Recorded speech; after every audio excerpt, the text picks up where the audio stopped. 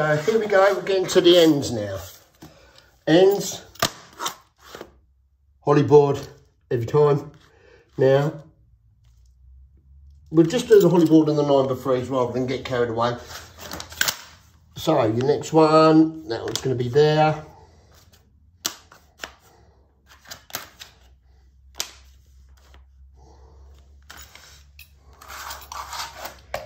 Holly board, always, you know what I mean?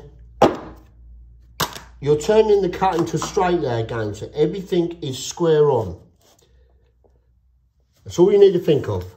And you work square from the field, not the wall.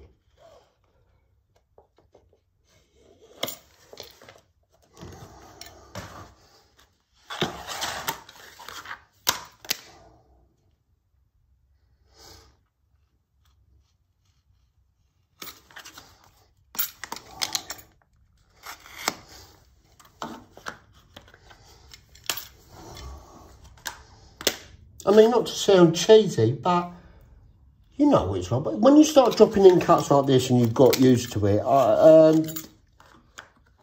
it does make you sort of enjoy the game again a bit, and you don't have to be like mental to do it, you know. It's just nice to do it, you know. It doesn't make a quality floor layers work any more quality. It doesn't make his standard any better. Just, you know, just gets you there quicker. Because no one was doing the cuts. This system was never around before because the demand for the flooring was never around before, was it? You know, we weren't doing herringbone all the time 20 years ago. But anyway, here we go. Another corner. Holly board now is redundant, isn't it? So, she's not going to get everything. She's not the miracle board, you know. This is why the others come into it. So on this one, we are going to need your lock boards.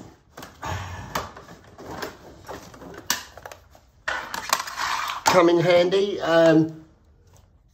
It's small, so possibly your only board that would reach in there would be the Chewy if you wanted to load them up. But I haven't got the Chewy here, so we're just going to use the lock board, okay? That cut first. You know, it just gets in there. So that is the reason. There is no certain board for certain cuts, you know. Tiles or patterns, this, that and the other. It's just certain boards for certain cuts. This is the board for that cut. Where there's a will, there's a way. So you can, if you think about it, load it all up from this point onwards. I mean, you're going to need to do it to do that corner anyway. So if that one's going there, you know the next one's going to be coming past, don't you?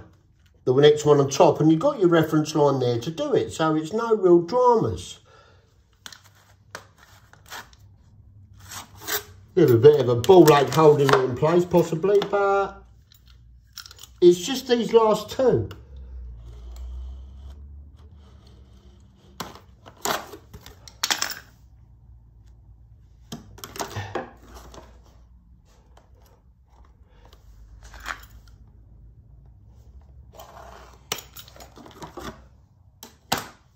These lock boards come in handy on the long planks when you want to make sure your tile's in the right position and that before you start. And you don't want to be, you know, guessing it or using your eye. You want to put it in there and lock it in place, don't you? It makes life a lot easier.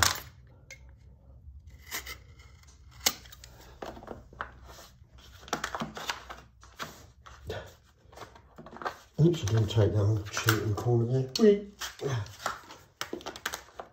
Okay, unfortunately I've got a gap under the screen there, so it's not cheating, but it's just the way it is.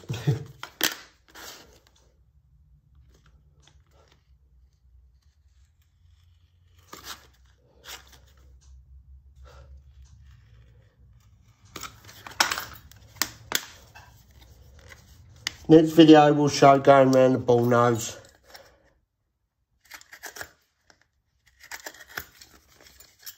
And what tools you'd want and what methods and tricks and that lot you're going to use for that. You know, in time there will be a lot of videos going on the YouTube and Scribe UK channels, because